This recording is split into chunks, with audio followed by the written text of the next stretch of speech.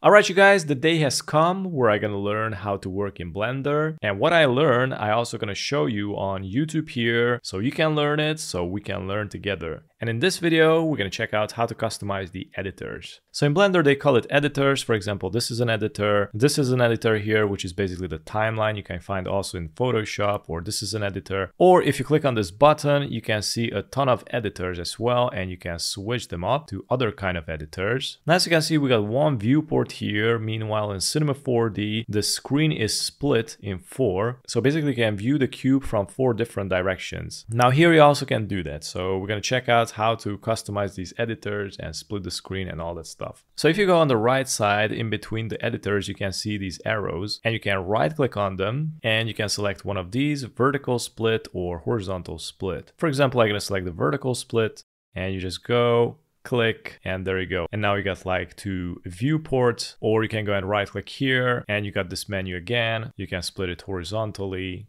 It's gonna do its thing. And of course, if you want them to disappear, you go again here, right click, join area, and you join them together. For example, if you want to join the bottom one with the top one, then you click it and there you go, you join them together. Right click, join area. I want this one to be active, so I'm going to join it with this. So there you go. You can also go here, right click, join area. You can make this timeline section disappear. And this way you can add a couple of more editors. Just right click, vertical split, you add another one here. And check this out, you can switch it here and you can choose another editor.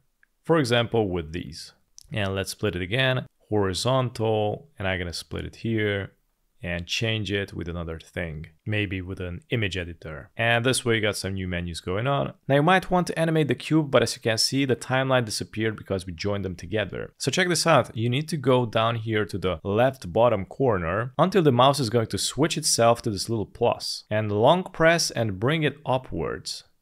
And look at that. This way we got a new editor. All you need to do is just switch up the editor to timeline and you got the timeline back. Now, how did I do that? You can go to the corners, for example, the upper right corner or the bottom right corner, and just bring up a new editor. And then you got this little plus here, split it. Now this won't work all the time because it's a little bit tricky to, for example, you can join also the editors together if you long press it. So it has like multiple functionalities, but if you get it right, you can make a new editor. Now check this out, we got like 4 viewports like in Cinema 4D. But the thing is, it is not aligned, for example, perfectly, because it can be aligned here. You know, it just doesn't snap to the center perfectly, but we can make that happen as well. So I'm gonna join these together first. So if you wanna split the viewport perfectly, you can right click here, select vertical split, and just press and hold Control, and check this out, it's going to isolate itself to a specific area. So we're gonna go to the center, click on it, and there you go, we got a perfect split.